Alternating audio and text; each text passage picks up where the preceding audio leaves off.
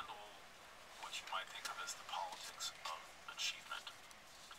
And you are being very significantly benefited in this process by what's going on in Pisces. Pisces is a crucial sign for you. It's the very next sign after yours. And so there is a close relationship between your sign and Pisces. Aquarius is the sign of the water bearer. Pisces is pretty much the ultimate sign of water, and so that's part of the relationship as well. Get some of that. There are several planets in there. In my main sketched out chart for your sign, I've got 3 in there. One is Neptune, one is Pisces, and one is called Porcisi. And together what these basically are all saying is that it is necessary for you to heal your self-respect, self-esteem. Chiron is going to focus that. Part of the thing with Chiron is it can tend to focus on what needs to be evolved, developed, fixed, healed, and that kind of thing. And so with Chiron in the second, you may not be feeling like you're on top of the world, but it is worth knowing that the challenges that you face in terms of self-acceptance and respect for your own creative process and for who you are more than anything, but the creativity bit is an important asset because of Pisces in the second house, that this takes focus, and it's not as simple as it seems, and the most important thing you can do is refuse to deceive yourself by taking on the deceptions of others or by taking on the beliefs of others. So I would strongly suggest monitoring the discussion around you at all times and noticing the ways in which people talk themselves down, talk themselves out of things, and in a sense put a lot of energy into convincing themselves of how worthless they are. And this is sad to say, but true enough, that part of the whole self-esteem drama on the planet right now involves people taking up the role of the people who held them down and trying to convince themselves that they're not worth much of anything. And you are in very much the opposite process, where there is tremendous focus on your self-worth and your self-value. But the key to this is to use the sense of loss or potential injury, or the sense of mystery, or maybe perhaps a little bit of invisibility, to your own advantage, and to recognize that merely by asking the question, merely by defining the issue and setting up a little workshop here, which is, in astrology is the second house, and working on the planets there, that you will build up, reconstruct, or establish, perhaps for the first time, your sense of how important your contribution is and why it is that you deserve to be on level ground more than ground tipped in your favor or tipped against you. Now, the ruler of Pisces is Jupiter, the traditional ruler, and where you find that is in your 6th, your house of work.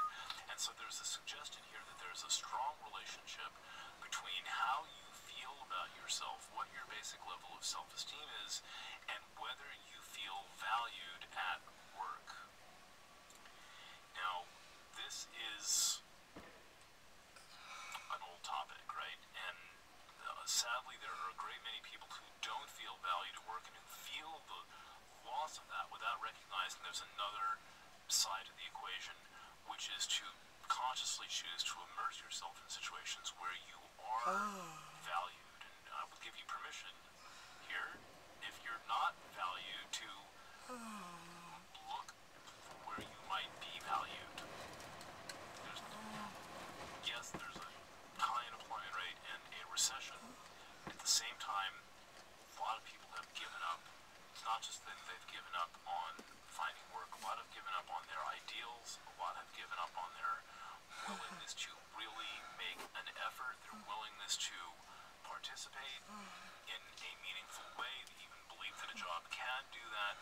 And what I would suggest is this is a very good time decisions about what you're doing and who you are doing it for, and to ensure that you actually feel good about that and that you are happy about going to work every day because you know that you're doing something that you're appreciated for and that in fact is an asset to the human race rather than some kind of a detriment to the human race. Okay, so that is what I have to say to you here, basically, which is to say, feel good about yourself because you are, although in a process of profound inner questing and inner searching that may seem to be tremendously distracting and calling for and consuming a lot of your energy, that energy can feed into your sense of belonging, and I think the most important thing that it can do is to guide you in making decisions for yourself that you know benefit you, and then as a side check, to understand the ways in which that benefit ripples out, because really what is good for you should be good for everyone around you, and if you perceive a question or an issue about that, it would be very wise to work that issue out and see how there could possibly be a conflict between what is good for you and what is good for anyone else. But the shortcut around this is try to consider the equation in terms of only how you benefit from the choices that you make, and then assess the impact they have on people around you. You're a lot more free than you think, and since so much of this astrology is about self-questing and that freeing up little pockets of energy that give you the power and freedom to make some real choices and to take action on them, that is a good setup overall. And I get this is not an easy time in your life, but it is, in hindsight, you're likely to see it as being one of the most meaningful and curiously one of the ones where you got the most done, where you achieve more than you even dreamed possible.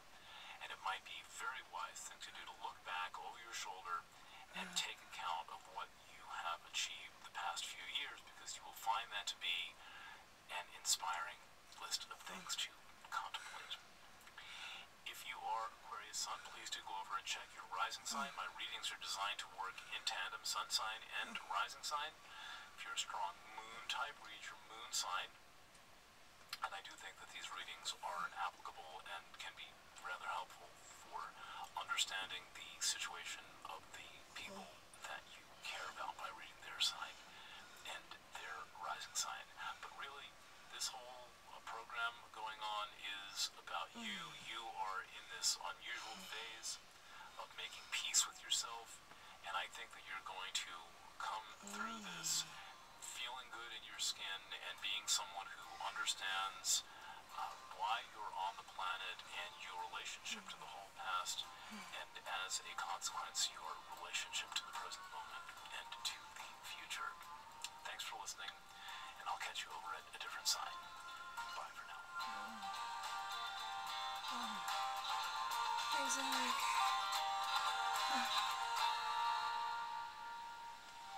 Now trust in her you must endure the seasons ever changing.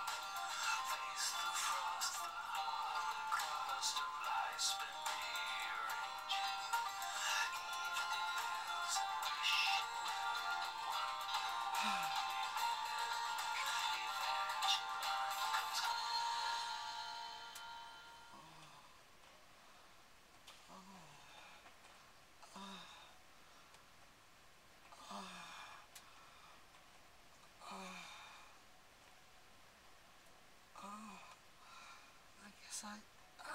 I'll get back to the pleasure, because there's work to do.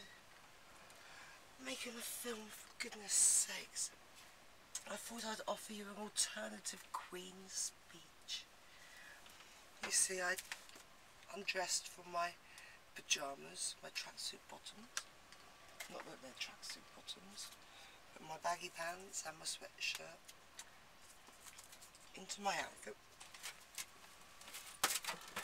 that I wore tonight for a fuck it gig, Bird's Nest Christmas party. Both items found by French Fred on Deptford High Street. People have thrown them away. He found them. I wear them. Not bad, huh? People like people to look good. And we're in this state of society where image seems to be everything. Everything indeed. And play your song. I am just wondering what the Queen's going to be mentioning in her speech this year. She hasn't got the Olympics to come back on. And that community spirit. I wonder if she's going to be paying a thought to all of our homeless people, cold people, hungry people. In this country, England, Staten Island, the cameraman, here in SE8, one time, Royal Dockyards. Fuck it. I'm gonna see if I can play this song. It's all about learning and having fun. Let's go get stoned. Oh, let's go get stoned.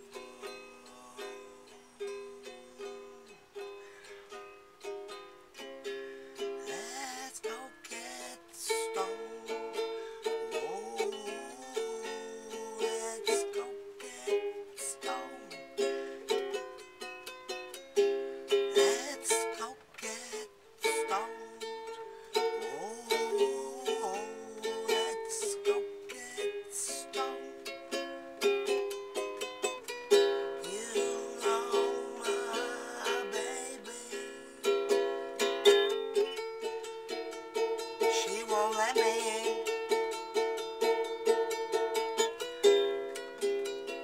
I got a few pennies, I'm gonna buy a creamy bottle of gin. Then I'm gonna call my buddy on the telephone and say, let's go get stoned. Let's go get stoned. Oh, let's go get stoned. I've been working so hard all day long. Everything I try to do always seems to turn out wrong. Well, that's why I'm gonna stop on my way home and say, let's go get stoned. Ain't no harm to have a little taste, but don't blow your cool and start messing up the men's place. I tell you there ain't no harm, my friend, to have a little nip now. Oh, but don't you fall down and bust your lip. No, let's go get stoned. Oh, let's go get stoned. Let's go get stoned. Oh, let's go get stoned. Yes, I don't care if I fucked up. I couldn't play that song today. I didn't even know the song until Kim introduced it to me. It's a great song though. Let's go get stoned. Oh, let's go get stoned. Surrounded by drugs, you know. I keep saying I'm going to give them up. I realised, well, I'm just using ketamine. bit of an antidepressant for me. I could go to the doctor and get something on prescription, and that would probably numb my mind. But instead I choose to pay my dealer a small amount, well, actually quite a large amount. The rate the money's going up. And, well, expand my mind in the process of not getting too sad. Like, all that is below there, you know, I am upmarket as well. You can see by the dress, darling. Even had some cocaine today. Lucky me. But anyway, that Queen's Speech, yeah. England, UK, world, end of 2013, beginning of 2014. We are in a state of crisis. The media may like to tell us that we are the best and we are the almighty, but what the fuck is going on? People are cutting, losing, falling, suffering. It's all change. Why don't we just do it fucking politely and creatively and cleverly? Gotta take these boots off. I think they're right. Do our neighbour's alarm's going off there. Hopefully everything's alright. I think it's just one of those pointless alarms that doesn't actually really signify anything. Let's see. Yeah, my arse. Yeah. Got that one done. There's old Nan. She spits fire when she works, but I'm not too sure. Let's see. She had some fun in America earlier this year. See if she gets any fire going. Go on, spit fire, Nun. Spit fire. Spit fire. She's a bit exhausted as well. Look. Even my wind up fire spitting Nun is exhausted. And he's had some horoscopes from Eric Francis. Dynamic year, all commencing with a new moon and lots of alignments. And here's a little bit of my birth chart. Let's wait for Nun to be quiet. Go on, shh. Are you not worn out yet, Nun? Can't believe she stopped spitting fire.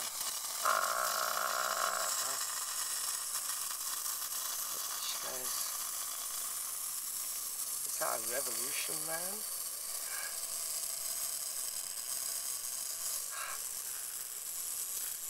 Oh, that seems to be a revolution.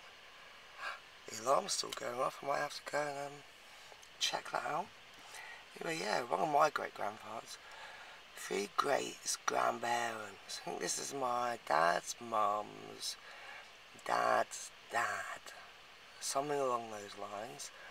William Herring or Earring. He was born in 1798 and he died in 1892. He was almost 100 years old. And not only was he almost 100 years old when he died, but he was also an inmate at the district Camberwell workhouse, occupation joiner. It's quite a fascinating bit of information, this. He lived a very long life and he worked very hard. He had a wife and 4 children. They seemed to depart along the way. There's the wife and 4, and then he's with 3 sons, so I guess the wife must have died. And then 2 sons, and then 1 son, and then 1 son. And then just him. Married Christmas Eve, 24th of December 1827, which I think is about 186 years ago. Anyway, I do wonder what the Queen's going to put in her speech this year. Happy, happy, happy, happy, horsey, horsey, or, I'm where I'm not meant to be, but I am here, and I'm here, so causing no harm, having some fun, fuck it, thank you very much, here's to the Queen's speech, here's to the new year, here's Eileen the cameraman. Well, that's another revolution. They say you want a revolution. Of course I've forgotten everything. Oh, I posted them. I will do some follow-ups. Because I've not had any response yet. Still no response. There's been some great projects going on. Gamma people, we can set such a beautifully wonderful, creative, and intelligent example. If only we wish to. I know, yes, I'll straighten up. I will straighten up.